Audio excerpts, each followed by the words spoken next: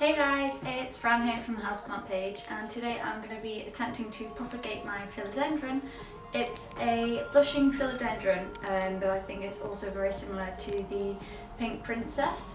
So I'm going to try two different methods. So we're going to try the straight in water and wait to root, and we're also going to try straight in soil. What I'm going to do is I'm going to take some sterilised scissors. You can use some proper shears for the plant. I'm going to cut underneath a node. Pop this down on the floor. And I think what I'm going to do is I'm going to take from this bit here. It's got some new growth, but we also have two sets of nodes, so with the water I'm going to have one in and one out. Yeah, I think I'm just going to go for it.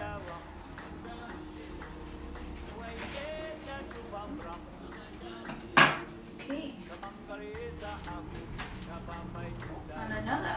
Right, put this back up. So I have my two parts. I think I'll put this one in the soil. I don't know why it's such a difficult decision. But yeah. I've also put some rocks at the bottom. Just gonna make a hole with my finger, push it right down. I've tucked that in nice and neat. And then we have one.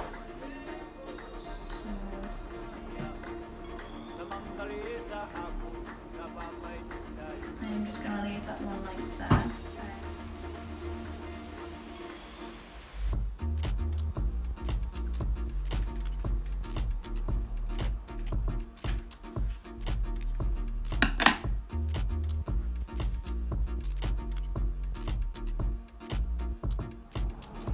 Yeah, hopefully this works.